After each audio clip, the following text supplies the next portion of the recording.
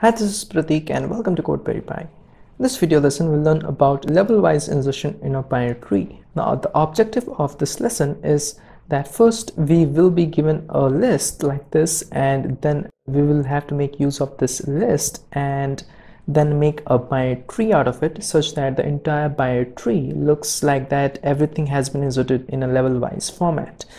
So we are given this list. So the level-wise insertion with the help of this list would be, first we create the root node with data as 1. Now initially one's left and right will be none and none respectively. Now that we have constructed a node with data as 1, which means now we have to construct a new node with data as 2 and then attach 2 to one's left. So remember that first the left part will be filled and then the right part will be filled. So after we have attached 2 to one's left, we will be forming a new node with data as 3 and we will be attaching that node to one's right. Now we will again forming a node with data as 4 and we will be attaching it to 2's left, and similarly we will be forming the other nodes in the similar fashion.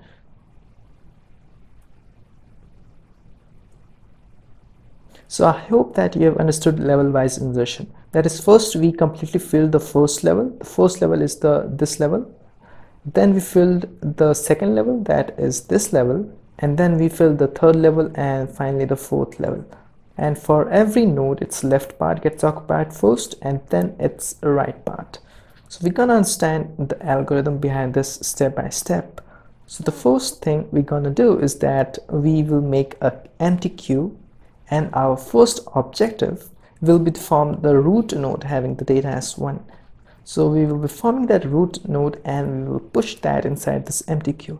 So the node with data as 1 gets pushed inside this empty queue, and remember that the first level will only contain one node, that is the root node. And whenever a level gets completely filled, then only we are going to pop from this queue. So the first level is completely filled and we are then going to pop from this queue, and then we have to attach 2 and 3 to one's left and right positions respectively. Also remember that while forming the root node, we had popped out one from the front of this list, and then we formed the root node. Alright, so after this, we will be popping again from the front of the list, make a node out of it, and then attach that node to the popped item from the queue, that was the node with data as 1, and we're gonna attach this to this newly created node with one's left. And after making this connection, we're gonna append this newly created node inside this queue. After this, we're gonna again pop from the list and again make a new node out of it and then attach that node to one's right. And after making this connection, you got to append this newly created node at the end of this queue. After doing all these things, you see that the second level is also filled, which means now it's time to again pop from the queue. So understand that the reason why I am popping is that after I have reached this step, I will have to take out this 4 from this list, make a node out of it. But when you make a node out of it, where are you gonna place it? So to understand and to identify the position of its placement, you are going to pop from the queue. So you're gonna place this newly created node at 2's left, or I should say the popped item's left. So I pop out from the queue. So the popped item is this, and now I have identified the popped item, and then I'm gonna make a new node and attach to the left of this popped item. So to make a new node, again I'm gonna pop from the list, make a node out of it, and then attach it to the popped item's left. And after making this connection, I'm going to append this newly created node at the end of this queue. After this, again I am gonna pop from this list, make a new node out of it, and attach it to 2's right. And after making this attachment, you're gonna again append this newly created node at the end of this queue. And then when we have reached up to this position, then again I am gonna pop from this list and make a new node out of it. But there's a question mark on where would you place this new node. So we know that we have to place this new node to the left of 3. But how would our algorithm understand that we have to place this new node to the left of 3? So for that purpose, we are going to pop from the queue, and we're going to say that we are going to attach 6 to the popped items left. So 6 gets attached to the popped items left. Now we are again going to pop from the list, make a new node out of it, and then we're going to attach that new node to the popped items right. But before doing that, do not forget to append this node at the end of this queue. So again, after making this connection, you got to append this newly created node at the end of the queue. Alright, so again we're going to append from the list and then create a new node out of it. But again, there's a question mark on how is our algorithm going to identify that we have to make a connection of this node to 4's left.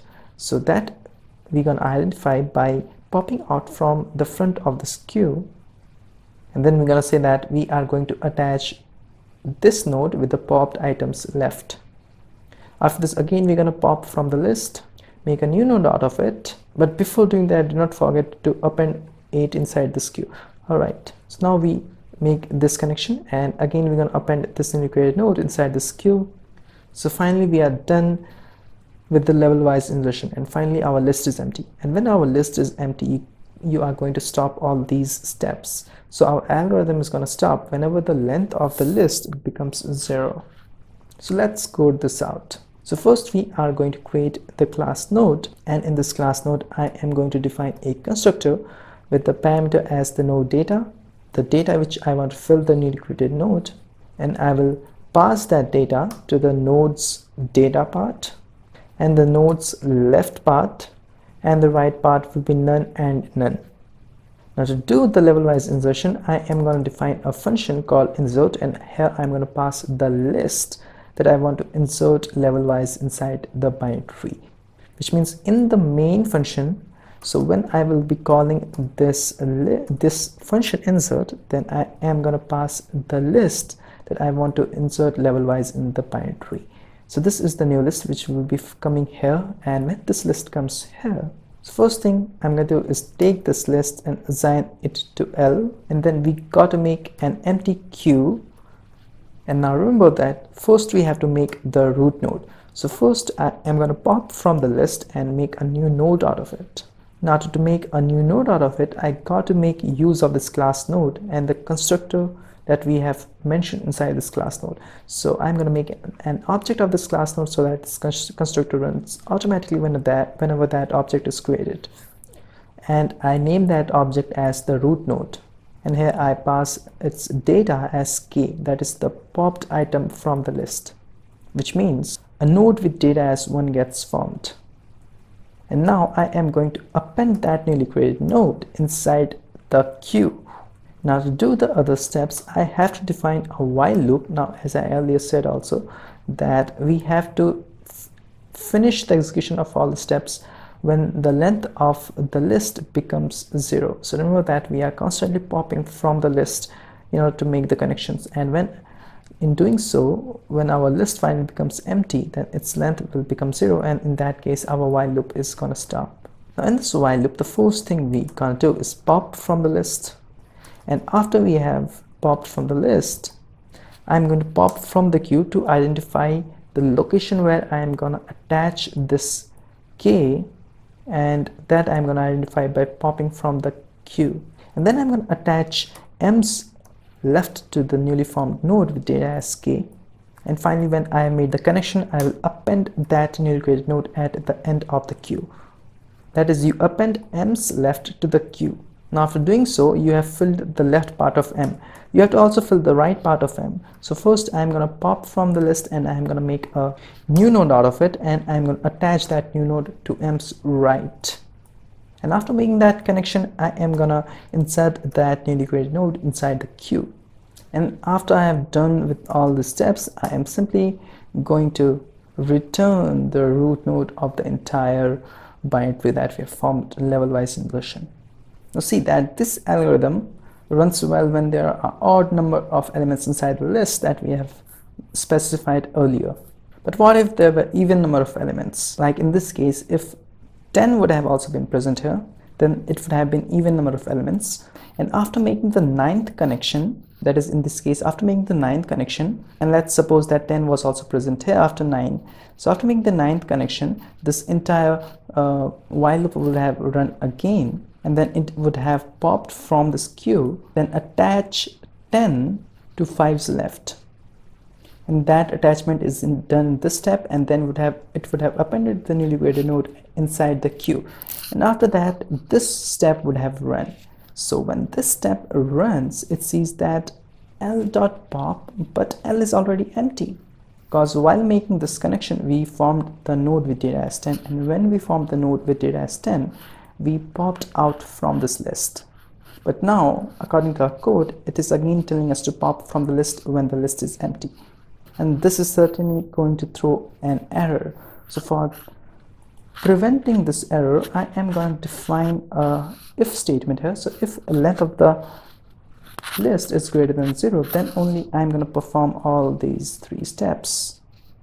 Fine. So now, since we are returning the root node at the end of this function, so when this function is called in the main, I am going to say that the returned value will be passed to root node.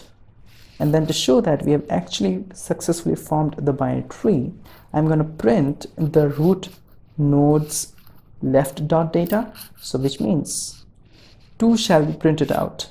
And then we're going to print the root node's right dot left dot data, which means 2 one's right is 3 and 3's left is 6. Root dot right dot left dot data should print 6. So I save this program and I run this. So 2 and 6 should be printed.